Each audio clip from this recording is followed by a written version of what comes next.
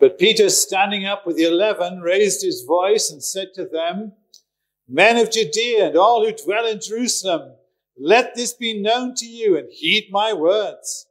For these are not drunk as you suppose, since it is only the 3rd hour of the day. But this is what was spoken by the prophet Joel. It should come to pass in the last days, says God, I will pour out my spirit on all flesh. Your sons and your daughters shall prophesy. Your young men shall see visions. Your old men shall dream dreams. You can start dreaming, Luke.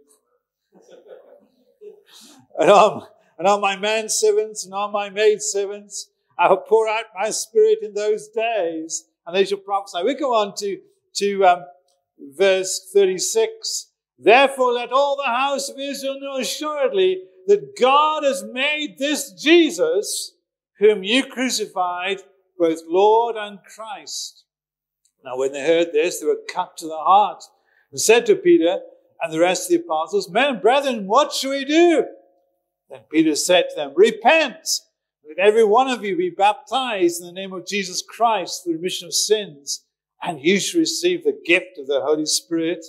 For the promise is to you and to your children, to all who are far off, as many as the Lord our God will call. And with many other words he testified and exhorted them, saying, Be saved from this perverse generation. Then those who gladly received his word were baptized. And that day about 3,000 souls were added to them. And they continued steadfastly in the apostles' doctrine and fellowship, in breaking of bread and in prayers. And fear came upon every soul, and many wonders and signs were done through the apostles. Now all who believed were together, and had all things in common, and sold the possessions and goods, and divided them among all, as anyone had need. So continuing daily with one accord in the temple, and breaking bread from house to house, they ate their food with gladness and simplicity of heart, praising God and having favor with all the people. And the Lord added to the church daily those who were being saved. This morning I want to just remind us again of that tremendous story, the birth of the church. The birth of the church. As we begin a new year, it's good to just go back to first principles. Now, if you study theology, the study of God that is, then you know that there are various laws, even in theology, like in science, and there's a law of first reference. The law of first reference says this: if you want to study something in its purest form, then you need to get back to the first mention of that subject. And there you find it in its purest form. For example, if you want to study the doctrine of man, then you don't start with politicians in 2023. You don't even start in Genesis 3. You start in Genesis chapter 1.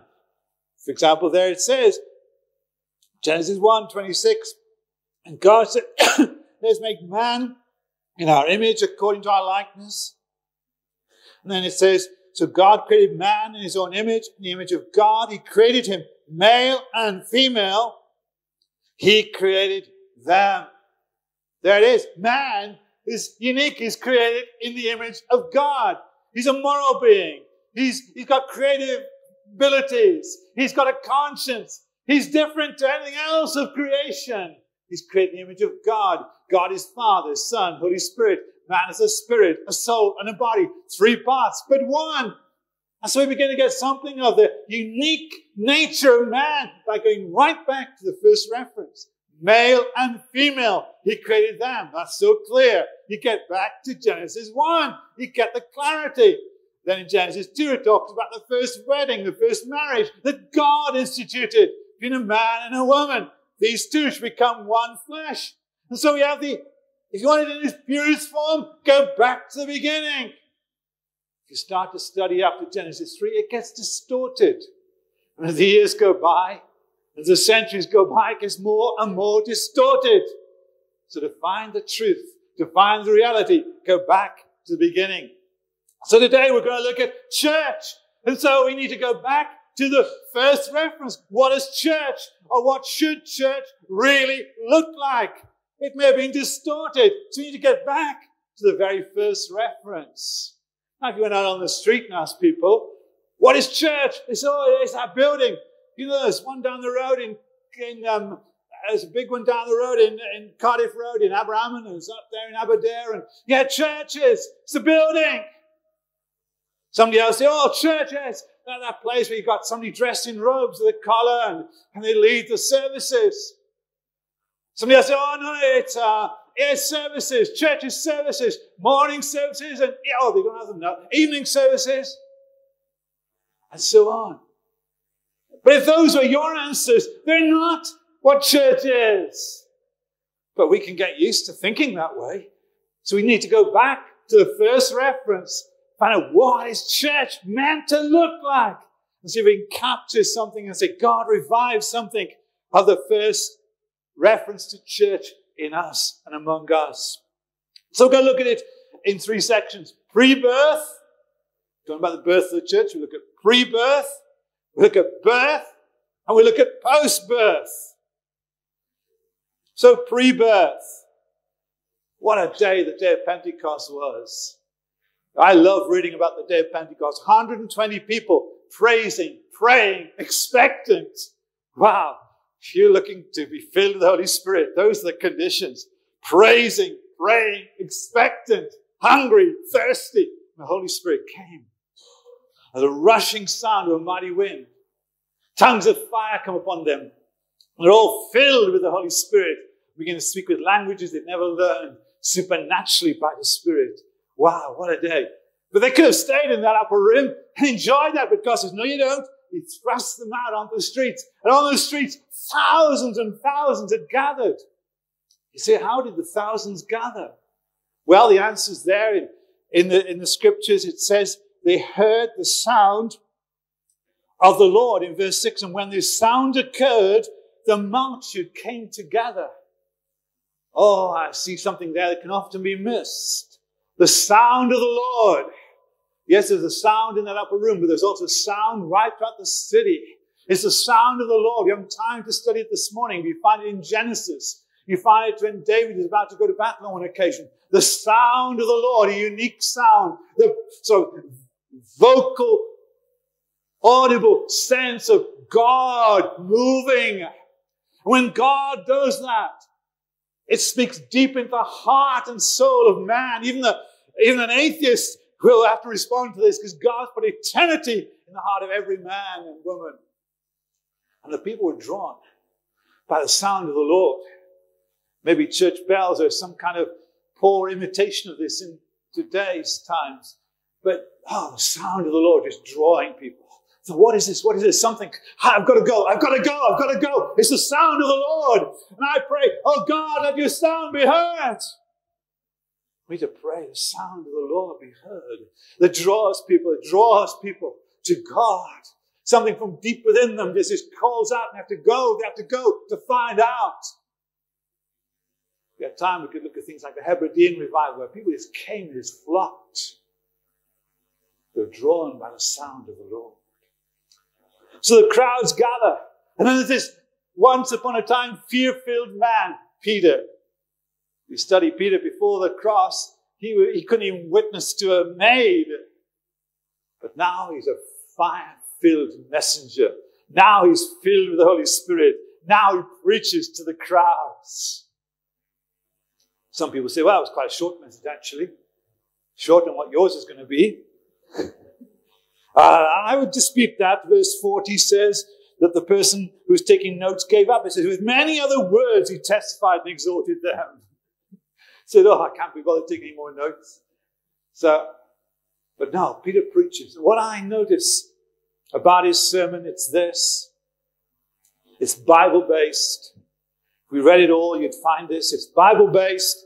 It's Jesus-centered. It's cross-focused. It's Holy Spirit anointed. Let me repeat those. It's Bible-based. It's Jesus-centered. It's cross-focused. It's Holy Spirit anointed. And I say, God, revive that kind of preaching again. Wow, not this sort of people-friendly messages. Not these kind of politically correct messages. But some real good Holy Ghost preaching. Hallelujah. You might say, yeah, that's great. Preach it to the preachers. Well, you are the preachers. We are the preachers. You see, it's not about somebody standing up here. It's about us in our day-to-day lives. We need to share messages. We share our own story. We need to mix that story with something that's Bible-based, Jesus-centered, cross-focused, Holy Spirit anointed. Hallelujah. As we share the greatest message of all time. You know, the Apostle Paul, when he went to Corinth, I didn't come to you with excellency of speech, but I came in demonstration of the Spirit and of power, preaching to you Jesus and Him crucified. Hallelujah. Wow, that's how you do it. That's how you do it. So that's a bit about pre-birth. Then we get to the birth bit. This is exciting. I'll just read it again for you. In verse 38, they said, men and brethren, what should we do? And Peter said to them, repent, and let every one of you be baptized in the name of Jesus Christ for remission of sins, and you shall receive the gift of the Holy Spirit. And there are 4 elements. 4 elements. Repentance, faith. They're essential to birth. You can't get to heaven without those. And then the manifestation of birth, like when a baby's born, it starts to cry. There's a manifestation of birth. The manifestation of birth, you're baptized in water and then baptized in the Holy Spirit. Wow. David Pawson, a great Bible teacher, he's still alive, but particularly he was the last end of last century. He talks about normal Christian birth, the 4 elements of normal Christian birth in a book called Normal Christian Birth. So let's look at them. Repentance. People don't like talking about that. They like an easy kind of Christianity. Oh, I don't want repentance. It's so negative. You get to perhaps a vision of somebody with a big placard, repent, your end is nigh or something. Whatever, you find the majority of times when repentance is mentioned in the Bible, it's always positive. It's a very positive word. Like John the Baptist, repent, for the kingdom of God's at hand. Look, the rule of God is within your grasp. Knowing God, experiencing God is close to you. So turn from the way you're going. Turn from your sinful ways and turn to God. Wow, it's positive. You don't mind turning from something if you're going to get something even better. And that's what repentance is saying. Wow. Jesus says the same. Repent, for the kingdom of God's at hand. And then here in this passage, repent and you will receive the gift of the Holy Spirit. You can know the liberating, powerful rule of God in your life. The blessing of God in your life. It's a gift from God. Wow, it's a good reason to repent. Say, God, I really want to turn from where I'm going. I've messed up, I've sinned, I've failed. I want to turn to you and receive all that you've got for me. Praise God. Repent is so important. God commands all men everywhere to repent. And then faith. You say, well, it doesn't quite mention faith here. Well, I would disagree. It's not directly mentioned, but they had to believe, they had to accept, they had to act on the message. That's faith. In fact, verse 31 says, verse 41 would be better still. Verse 41, then those who gladly received his word were baptized. Those who gladly received his word. There's faith. Not some religious faith, but living, vibrant faith. Real faith. It comes by the word, it comes by the name, it comes by the Holy Spirit. Wow, that kind of faith, that they act on that. It has to be faith. You repent and you have trust and your faith. You throw yourself upon God and believe God. Whoever believes in him shall not perish, but have everlasting life. If you shall confess with your mouth the Lord Jesus and believe in your heart that God has raised him from the dead, you'll be saved. Romans 10:9. Wow. Faith. Faith is so essential. And then, with that water baptism, repent, believe, be baptized. Be baptized. You know, the early church wasted no time about this. They did the same day. Same day. It's a bit cold in the river today, but hey, anyone up for it? Same day. Same day. 3,000.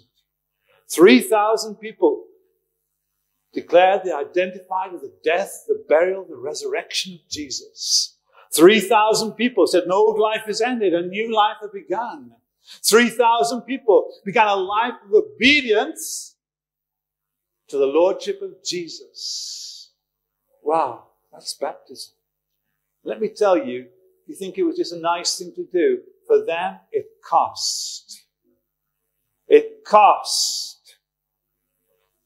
For many of them, and we know from studying the scripture, for the widows there who give their lives to Jesus that day, they were cut off from their families. There was no social security, no widows' pensions in those days. The families had to support. And when they turned and gave their lives to Jesus, the family said, okay, that's what you want. We're cutting you off. But thank God for the loving community called church. You read Acts chapter 6. Who cares for the widows? Who looks after the widows? Church. When they're cut off, who steps in? The church. Who shares everything they have to support them? The church. Wow, I just love that thought of how the church responds and acts. Let me tell you, it happens even in these days too. I may have shared this before, and I know as a church you support Tomoyuki Kosaki and Olive in Japan. And, you know their stories. Tom got saved, and he got mightily filled with the Holy Spirit in our church in Bristol, and I was pastoring in Bristol. And that was great. And he didn't let his parents know too much, because they'd been telling him, you don't go to the same church 2 weeks in a row. You've got to move around. We don't want you getting settled in one place. But now he was, I must settle here. But then he just knew he had to be baptized in water. When he was baptized in water, he knew that would cost. It did. His family cut him off. He was disowned as a son. He was cut off. And from that moment on, we as a church took up the responsibility of caring for him, of supporting him. He went on to go to Bible college in the Philippines, and we support him right through that. He was never without. As we support him as a family, we're very involved with that too. The church steps in. Wow. That's what happened here. Wow, isn't it a great story? And then Peter said, and receive the Holy Spirit. Wow, the early church wasted no time about getting Christians filled with the Holy Spirit. Not only did they get baptized on the same day, they're getting filled with the Holy Spirit. Oh, we need Holy Spirit. We can't live without him. We can't manage without him. You know, Jesus said to his disciples, now wait at Jerusalem until you're endued, until you're clothed with power from on high. And then Peter says this on the day of Pentecost, and you to receive the Holy Spirit for these promises to you, to your children, to those who are far off, as many as the Lord our God will call. And then we get to Acts chapter 8, and the gospel message being preached in Samaria. And when the apostles at Jerusalem heard that Samaria had received the word of God, and the people were saved and baptized, they sent Peter and John down to them. They might pray for them to receive the Holy Spirit.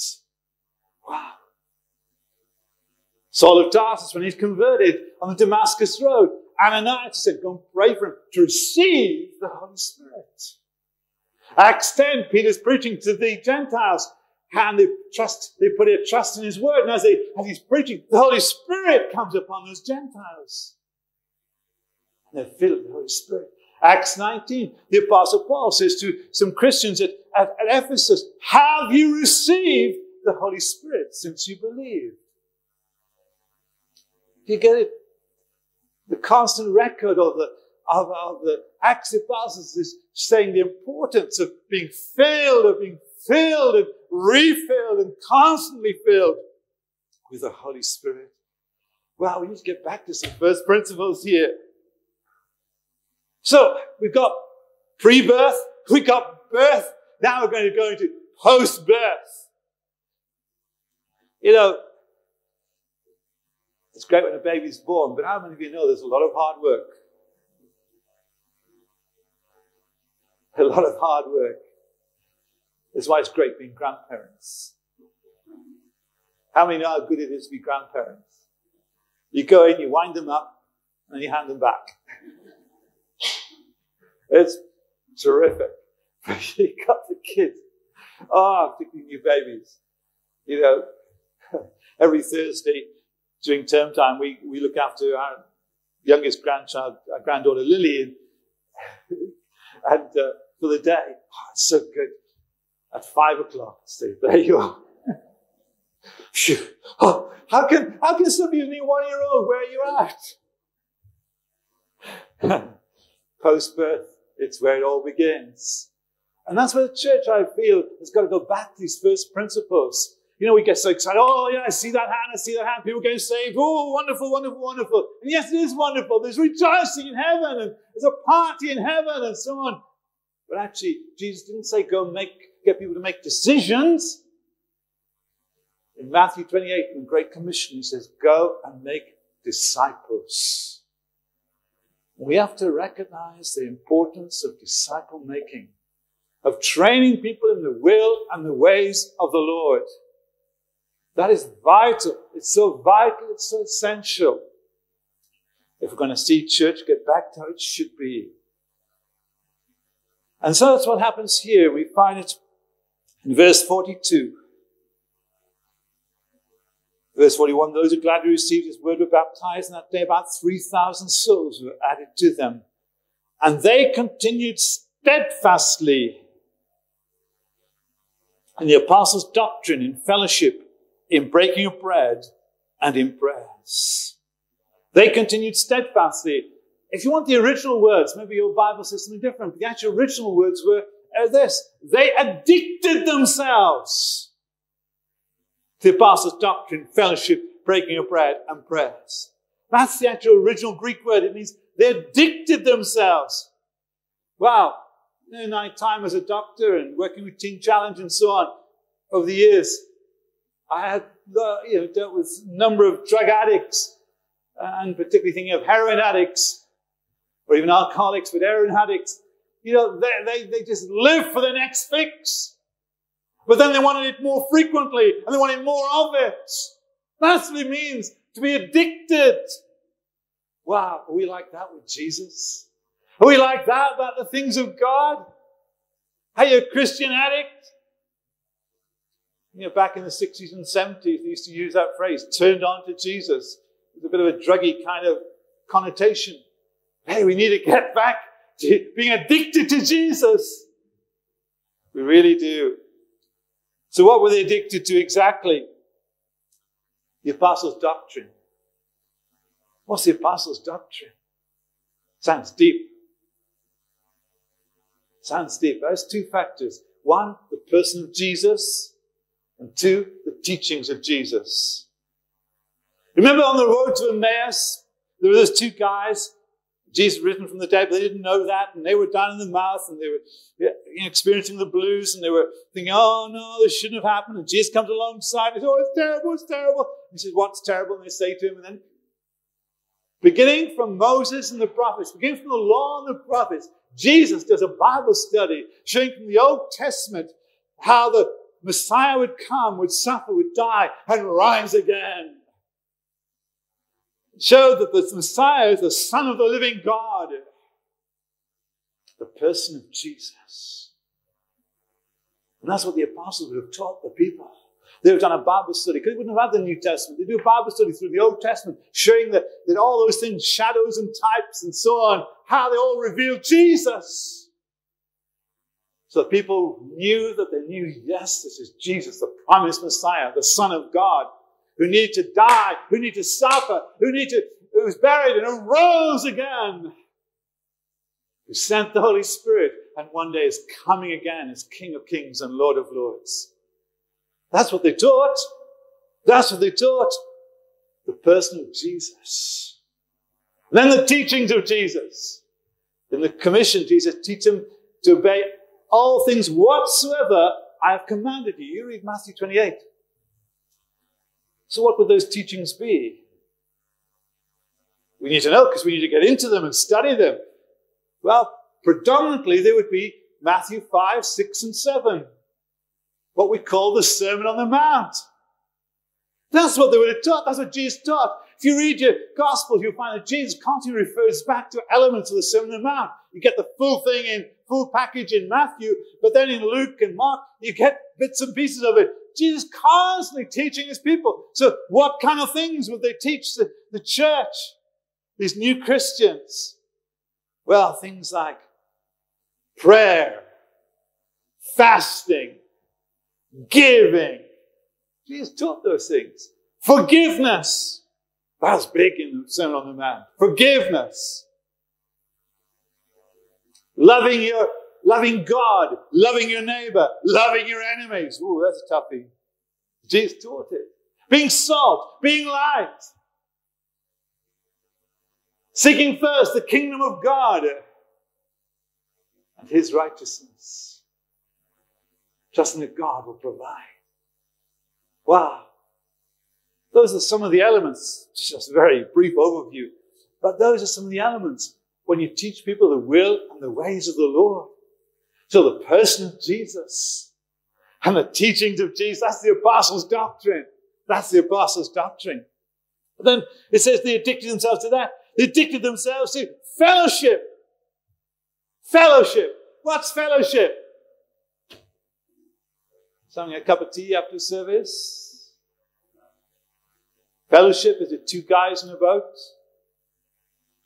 Somebody said that, jokingly, some guys in a boat. Fellowship. A bit cheesy. But actually, if that boat is in a storm, and those guys are having to row together, fight for each other, encourage each other, look out for each other. The guy's a wave coming, be careful there, and they're really rowing hard. They're fighting for their lives. They're fighting for each other's lives. Oh, then I begin to think, yes, no, that's speaking of fellowship. Because fellowship is about doing life together, supporting one another, caring for one another, praying for one another, getting behind one another, encouraging one another, spurring each other on. Hallelujah. That's fellowship. That's real fellowship. Hebrews 10:25 says, forsake not the assembling of yourselves together as the manner of some is, but in fact, as you know that the coming of the Lord is soon, do it even more so. Hebrews 10:25. We need to be in fellowship. Not just sitting spread out in a meeting, but actually feeling for each other, praying for each other, caring for each other. That's fellowship. And then it says they addicted themselves to that and breaking of bread. Breaking of bread. Now most commentators say that it's actually referring to communion, what we've done this morning. But what was going on here was perhaps even something, this was precious this morning, but it was even more precious. Because what it would be when these people met together, remember they're sharing all things, they're eating together in each other's homes and they're really encouraging one another. But what they would do at the end of a meal is take some bread and take some wine and say, let's remember Jesus. Wow, what it tells me, Jesus was at the center of everything. It says daily. This is not just once a week or in some churches once a month. This is daily. They're remembering and saying, look, it's about Jesus. He is center to everything. We don't want to forget that. We want him to be part of everything. Wow. That's the sense of breaking of bread here. And then prayer. They gave themselves to prayer. They addicted themselves to prayer. The church was birthed in prayer. I mentioned at the beginning, 120 were praying and praising and expectant. It continues in prayer. We haven't time to go through all the references this morning, but you read Acts 4. Peter and John have been threatened. They get back and the people are waiting, praying, and they get in amongst the prayer meeting and they with one voice, they raise a voice to God. They cry out together, Lord, you are God.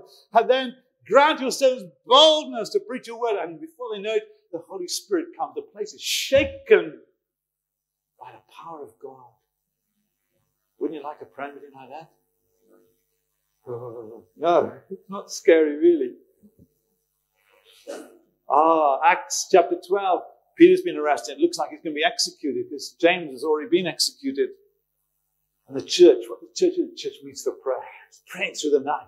It's an all-night and they're praying and they're pleading together. And God miraculously releases Peter from prison. Read Acts 12. In fact, he couldn't get into the prayer meeting. I always think it's a funny story because this girl answers the door. Oh, it's Peter. Everyone, Peter's at the door. No, don't be silly. You teenagers are all the same. Sit down, carry on praying. No, it really is. And Peter said, no, come on, someone. Hey, read it for yourself. But the church was praying. The church was praying. Wow, how we need to get back to these elements. How we need to get back to these elements. But that's not all. In that atmosphere, we read certain other things are going on. There's a real sense of the awe of God, and fear came upon every soul. They weren't afraid of God, but it's a reverential awe of God, of worship of God. God, you're amazing. They didn't want to do anything that would hurt God in any way. They just wanted to live for Him. The awe of God. Wow, so lacking today. The awe of God. And then generosity. Wow. It wasn't so grudgingly coming, okay, if I'll give a tenth, I'll give a tenth. No, they said, Lord, everything's yours. It's not mine, it's yours. That was their attitude. They were selling up properties, doing all kinds of stuff to support the church, the infant church. Wow. We might catch something of that generosity. That generosity. That love for each other displayed in generosity. And then there was praise. They just abandoned themselves to praise. And they just praise God. Wow. So the people everywhere heard them praising.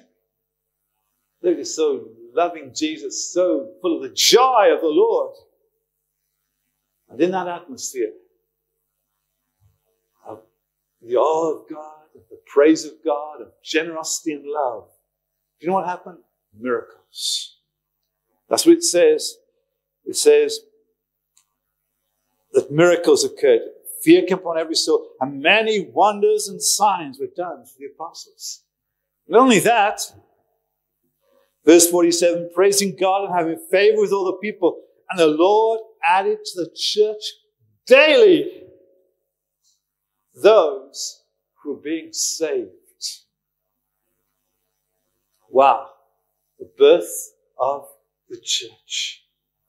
Don't you sense, God, I want to get back there? I want to be part of something like that. We say, Lord, revive us again. Restore us again. Oh, Lord, that we might become those, we might pray for the sound of the Lord we heard in the land again. That we might share the message of Jesus. Jesus-centered, cross-focused, Bible-based, Holy Spirit anointed. Oh, that we might bring people to a place of repentance and faith and get them baptized in water, filled with the Holy Spirit. And we might disciple them, that they might be so in love with Jesus, they'd be addicted, to become Jesus addicts, so to speak. And they'll be addicted to the apostles' doctrine, teaching on the person of Jesus and the teachings of Jesus. They'll be addicted to fellowship, to breaking of bread, and to prayer. But there might be such an atmosphere that the Holy Spirit will move and the miracles will occur and the lost will be saved. Do it again, Lord. Do it again, Lord. Let's pray together. Thank you, Lord Jesus. Thank you, Lord Jesus. Father God, these are familiar things in many ways to us. But we realize, Lord, we can just drift and drift and drift. We want to get back to first things. We want to get back to first principles, Lord. Lord, we want something of that love, that addiction to get hold of us. That we just want to be in your presence with your people. We want to be sharing Jesus. We want to be talking to everyone we can. We want the sound of the Lord to be heard. The people be drawn and attracted. The people who just can't stop themselves but coming and talking to us as individuals and coming to our churches too. Oh God, I pray, revive us again. Restore us again. Help us get back to first principles that, oh God, your name might be glorified. Your name might be exalted. The world might see that our Jesus, he's alive and he's moving by his Spirit in these days. Lord, bless your people here. Encourage everyone. Oh God, let the miraculous begin to break out and begin to touch people and heal people. Let people find Jesus every day. Oh God, those who need comforting, comfort them. Those who need support, support them, Lord, that we might just be a loving community of people. Everyone feels loved and welcomed. Just thank you, Lord Jesus. Amen.